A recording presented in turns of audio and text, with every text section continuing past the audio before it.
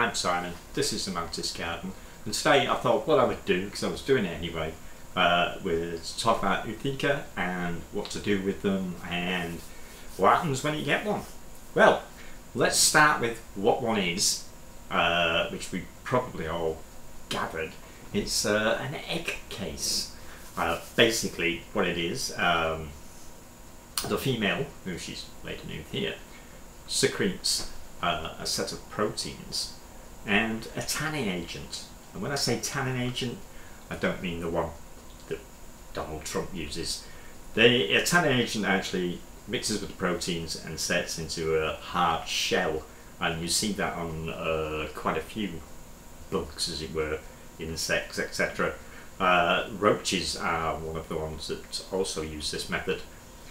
Now, the eggs are laid inside the Ootheca after they built up the foam. So you'll get the foam level, and then they'll put some eggs in, build up some more foam, put some more eggs in, and when they've all emptied of eggs, they'll seal it off.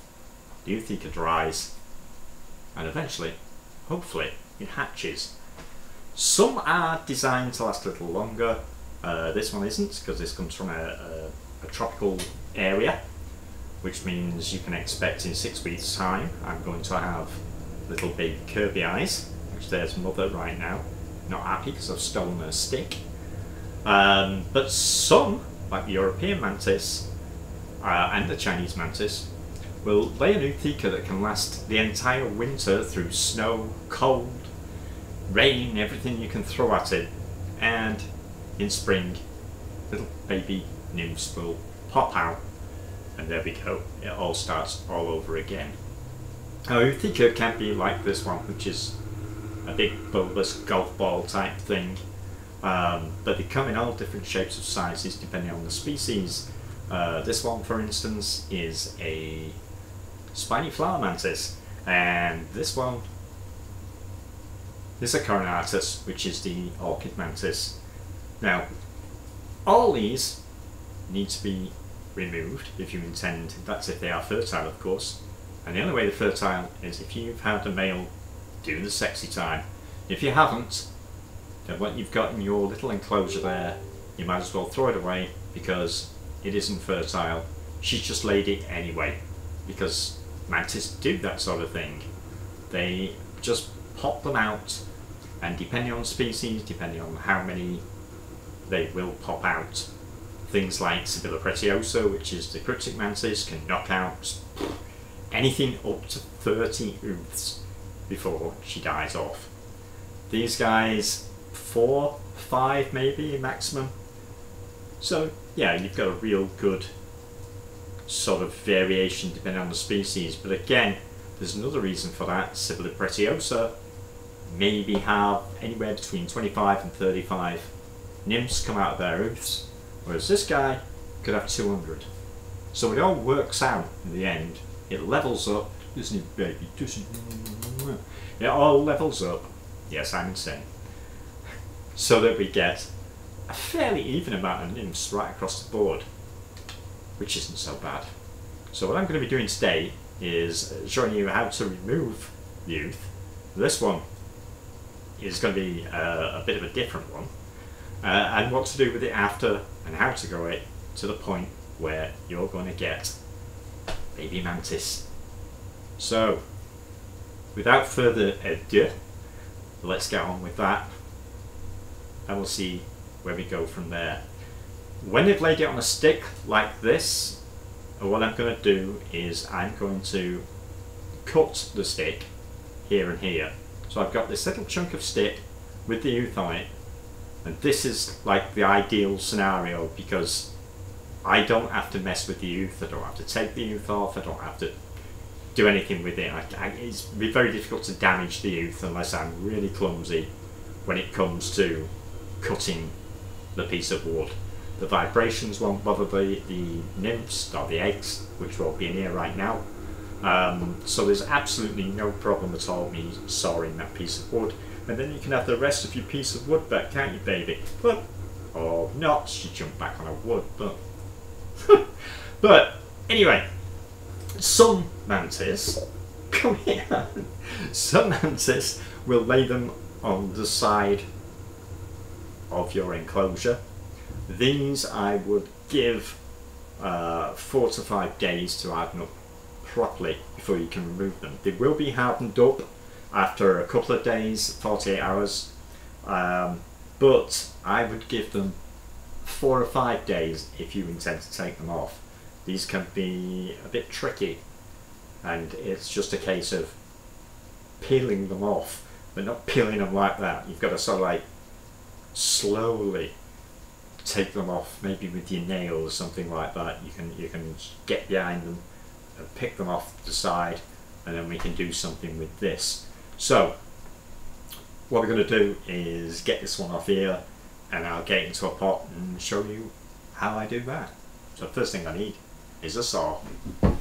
Well, sadly now I've got a short stick for clamps here, but I do have this, which is my Ootheca, untouched by human feet, nicely available, and I've not managed to disturb the youth at all from the stick. So what I'm going to do with that is get this into a pot for actually developing.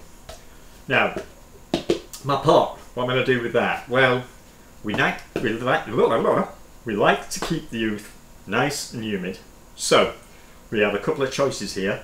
We have keep that damp, but the thing is I find with kitchen towel is it dries up very, very quickly, and takes quite a lot of sprays to keep it damp, which you then risk over humidity, or at least getting the youth too wet, and then it will rot and die, and you'll end up with nothing coming out of it. What we want to avoid is any kind of mould growing on this. If we get mould, we've got a problem. The youth will die. If it dries up, the youth will die. You know, it's like in a bug world. It's just everything, you've got to do it how it's done outside, or the youth will die. Right, so what I tend to do is put some sphagnum moss in here, just a bit, not a great deal, at the bottom, like this, and we'll give that a bit of a spritz. And there we have damp sphagnum moss in the bottom, which will stay damp for quite some time actually.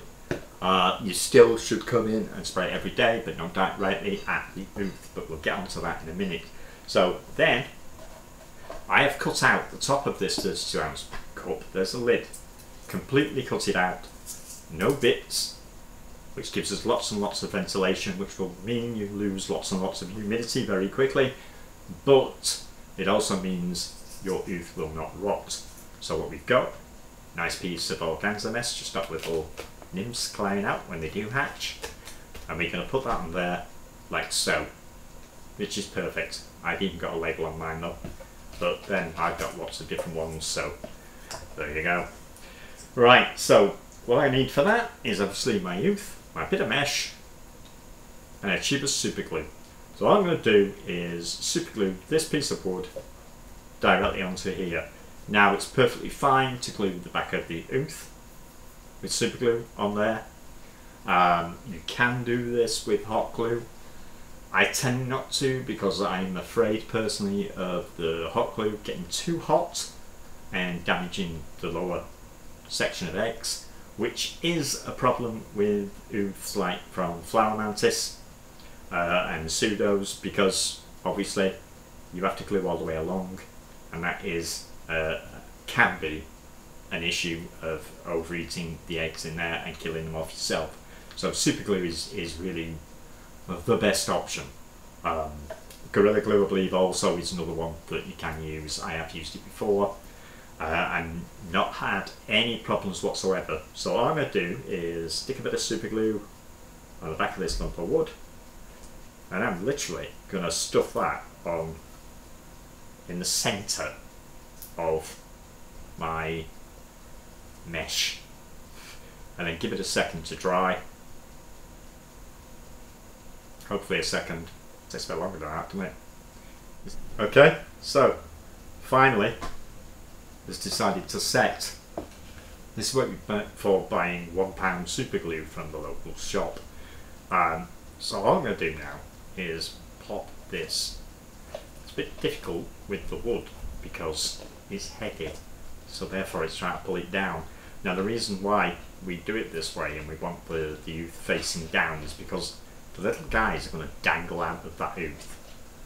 If I do this right, okay, I grip it there, pull it through. There we go. And now I have my ooth in there. Probably do close-ups. And we've got our sphagnum moss in there. Now, once a day, maybe in the morning, maybe in the evening as well, you've got to check to see if the moss is damp. Just give the side of the pot. And what I do with that now is pop it on a heat mat. I turn the heat mat down so it's just generally warm. And keep it around 27-28 degrees, depending. Sometimes I turn it up a little bit more if I want a little bit faster, but you're better off keeping it around 26-27 degrees and around 70 to 80% humidity for most ooths. Some ooths maybe a little less than that, but they're specific for certain species. But these guys, yeah, that'll do. That is all you need to do. If you see anybody with Excelsior in here, be very, very wary of that, for a simple reason. The nymphs, when they come out there, they will come out on like a little bungee rope string in a great big bunch normally, and they can travel a good 2 to 3 inches away from the end of the ooth. So if you've got a load of Excelsior in there, they will bang their heads on there and you'll end up with a lot of malformed nymphs. So I always avoid putting anything at all in the pot apart from a tiny little layer of either kitchen towel, damp kitchen towel, or sphagnum moss at the bottom, just to keep it there. If you see, depending on where you source your moss from, if you see any little flies in there or anything like that, it might be an idea to change the moss, because we don't want any bugs in there at all, just in case they do anything nasty to the ooth. There are certain wasps and certain flies that will burrow into ooths, lay their eggs. The larvae will eat the mantis eggs and then you end up with nothing. That's very, very rare in captivity, but depending on where you get your moss from, you never know what's in it. My moss here, I buy it in great big bags from China, so I have no idea what's in it or what could be in it. So if I see any flies or bugs in there, I get that out right away and use the old kitchen towel instead.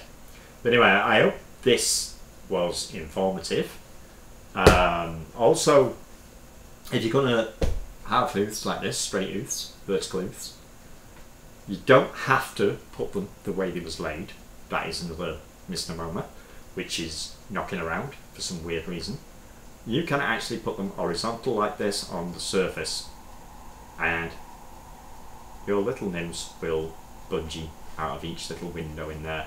If you look in one of these ooths, there are tiny little, like a zipper that runs all the way across it, and there's tiny little windows in it, and each one of those windows, a nymph will pop out if you're lucky, providing they're developed enough.